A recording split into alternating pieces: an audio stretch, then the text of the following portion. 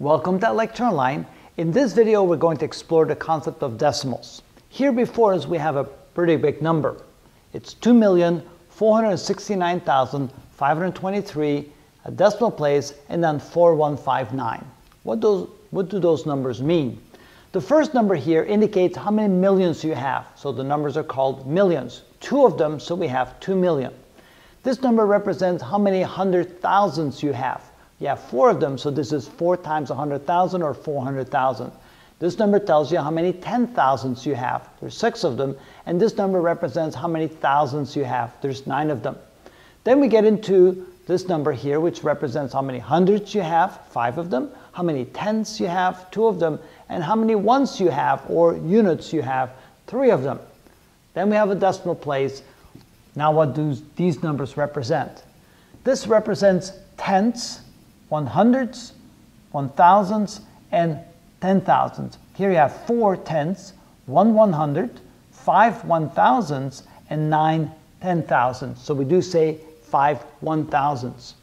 To get a better concept of a decimal, here we have the number 3.4. 3 represents how many units you have or how many ones you have. There's 3 of them, you have 3 whole units.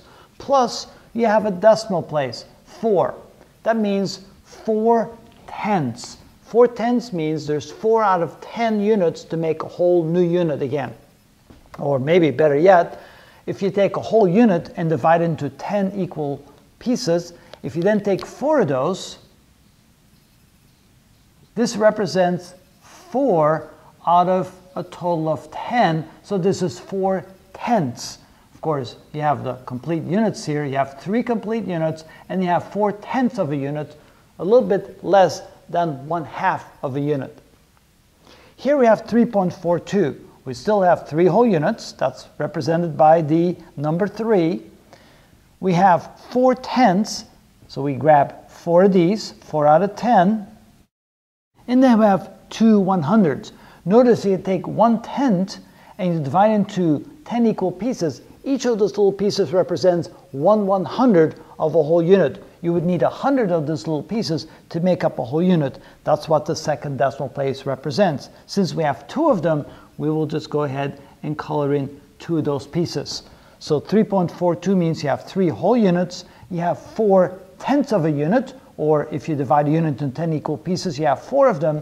And then you take 1/10 of those, of 1/10 piece, divide into 10 equal pieces. Those are now hundreds, and we have 2 of those. 2 100s, 4 tenths, and 3 whole units is written as 3.42.